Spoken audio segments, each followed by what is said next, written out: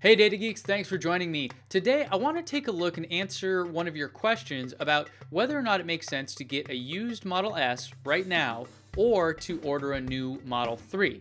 Now this came about because the Model S, the used ones, the certified pre-owned or CPO as we'll call them, they actually carry with them the free supercharger access for life. So you can actually use the supercharger network all over the world for free as long as you have the vehicle.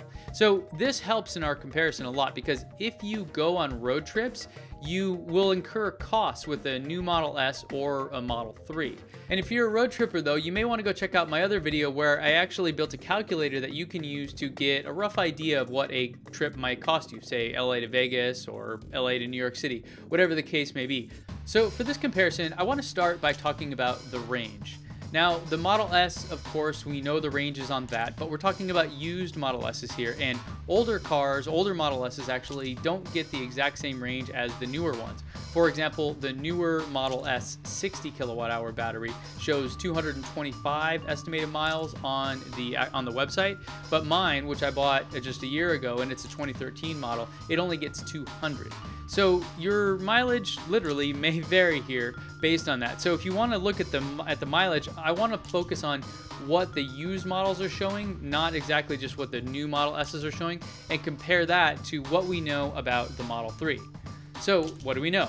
Well, the Model 3 starts at 215 miles for its range, and all the rumors and stuff I've seen show that that is probably around a 55 kilowatt hour battery. This other YouTuber, Shots of Jameson, made an excellent video where he actually broke down all the different cost options or all the assumptions that we have at this point about what the actual cost may be after you add on things like maybe an upgrade to a 70 kilowatt hour battery or the dual motor or a glass roof or, you know, premium tires or whatever. So go check out his video too, because if you really want to figure out what your cost may be, he breaks it down in very fine-grained detail for you. So I encourage you to do that. So I'm going to use that though and say that for this one, in order to get the range that you'd want, you're going to have to upgrade the battery, and that can go anywhere from say $5,000 up to the 70 kilowatt hour battery up to maybe $10,000 all the way up to a 90 kilowatt hour battery. But point being that the range between these cars is going to be pretty comparable. In my experience, other than the couple road trips I've been on where just maybe 20 more miles would have made a big difference because I wouldn't have had to stop as much, below, let's say 220 miles, you're probably not going to hit that on a daily basis. If you do, maybe an electric car isn't for you, honestly, or maybe you want to go full on out P100 or something like that. But point being that the range between these cars is going to be fairly the same, but it will adjust the price on the Model 3, and we'll get to price here in a second. So the next thing to talk about is charging, and this is the big one. So as I mentioned, the used Model S, the certified pre-owned ones sold by Tesla, will carry free supercharging for life. That benefit goes with the vehicle, not with the owner. So the new Model 3 will have a charge, and it will be fairly minimal, plus you get 400 kilowatt hours of charging free every year. So with those two factors in mind, I'm actually going to give the point here to the used Model S for this one. Now, when it comes to performance, obviously the Model S has the P100D with Ludicrous Mode and all that crazy stuff. So it obviously is the fastest car, the quickest car you can buy. But I don't know if it matters a ton between that one and the Model 3. You know the Model 3 is going to be fast. You know it's going to be really, really quick. But is it going to be that much of a difference to you? And since we're talking about a used Model S, I don't think you can actually buy a P100D used or any of those really top-end ones. Most people are hanging on to those. Otherwise, you know, the resale price will be pretty close to what it would be new anyways. So again, for performance, I'm going to call it a wash. I'm going to say, yes, the Model S is better, and I know some people will be mad that I'm calling this a wash, but really, for most practical purposes, for most people, they're both going to perform incredibly well. They're going to be really quick off the line, and they're also going to be really fast overall. And the next one is availability. And so for this one, it's going to be tough because the Model 3, if you ordered it on day one or even before, right as soon as they opened the reservations or you stood in line, good for you, because you're probably anxious, you're chomping at the bit to get your Model 3 now that it's 2017 and they're ramping up production. All signs are good that they'll be able to deliver at least a good chunk of these this year. But the Model S really has the edge here, because you can buy a used Model S and typical delivery times are 2 to 4 weeks. So at best with the Model 3, you're a few months out. It's January now. At worst, if you were to order it today, they're saying mid-2018, so you're looking at, you know, a year and a half. So that has to be a point for the Model S. And I think it's a good one, because if you're in the market for an EV, this is something that I think would sway you, is a way to get it sooner rather than later. And again, it really depends. There's a couple other factors here that we'll talk about on which may, you know, sway you one way or the other. Okay, so let's talk about the tech in the car, on the car, around the car, all that stuff.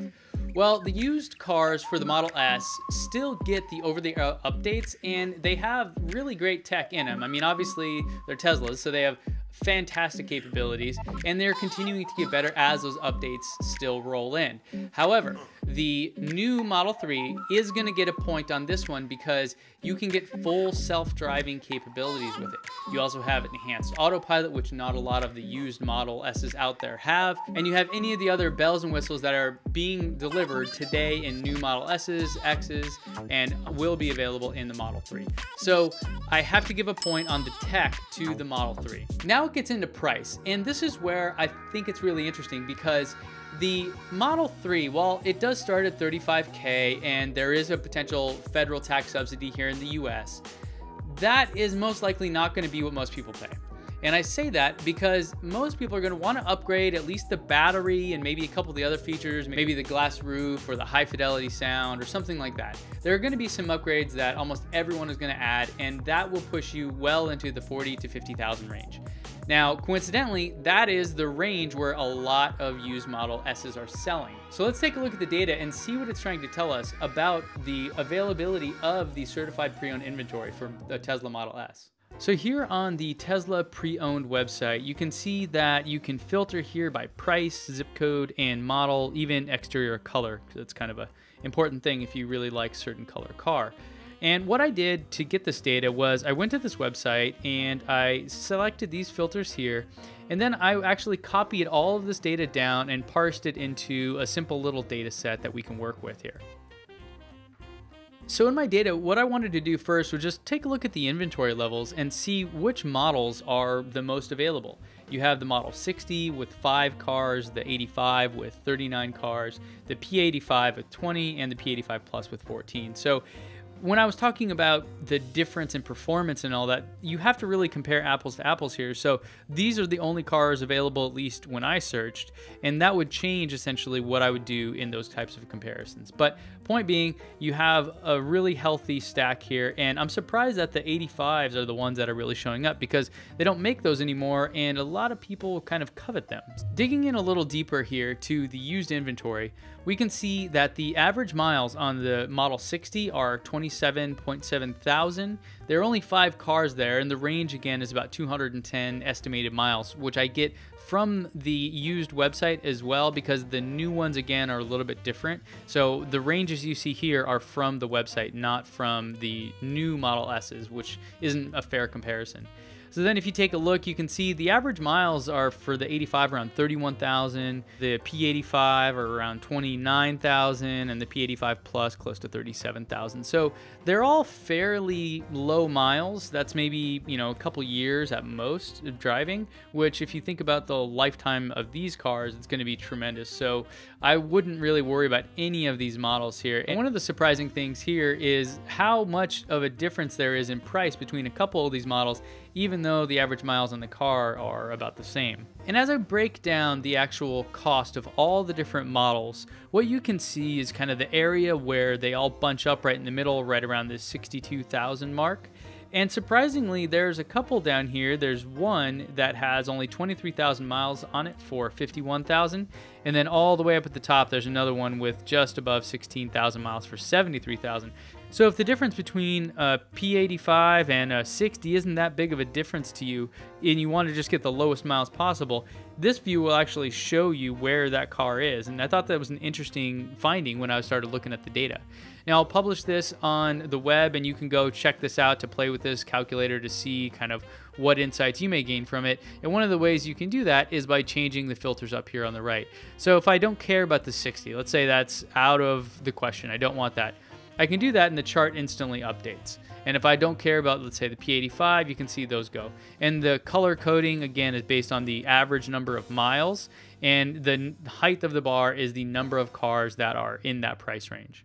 So when it comes down to it, I think price is also fairly a wash, because you're gonna wanna upgrade the Model 3 a little bit, and that upgrade is gonna put you into the price range of a used Model S. Now, I know some people will be upset about that because the averages of the Model S are more expensive, but honestly, I would say it's in the same range. 5,000 here, there, in my mind anyways, doesn't make that big of a difference when I'm already gonna be spending close to 50,000. And the last one is about looks, and these are both beautiful cars. I mean, the Model S is a more bigger, beautiful sedan, a full-size car, whereas the Model 3 is a sleek and sporty little sexy car that will zip around and all that. But really, they're both gorgeous. I would say, depending on what your life needs and demands, I needed a car that I could put a car seat in to carry my son around and a stroller and all that kind of stuff. The Model S is definitely the better car for me, and it still looks great. So I'm gonna call this one even between those two. So there you have it, my comparison between the used Model S and the new Model 3. I would love to know, which one are you leaning towards? Or maybe the announcement about free supercharging for the used Model S, has that swayed you at all? So thanks for joining me again. I really appreciate it. If you're new to the Data Geek family, go ahead and subscribe and join us down below. I'd love to have you here. I post videos every single week about Tesla and climate change and SpaceX and all kinds of fun stuff where I can dig into the data and kind of see what it's trying to tell us. And if you're already a part of the family, please share this video. Go ahead and like it as well. And if you have any questions or any feedback for me, you don't like my setup, the music sucks, these graphics are horrible, any of that, I love it all. So please send it my way. And thanks again for watching, and I'll see you back here next time.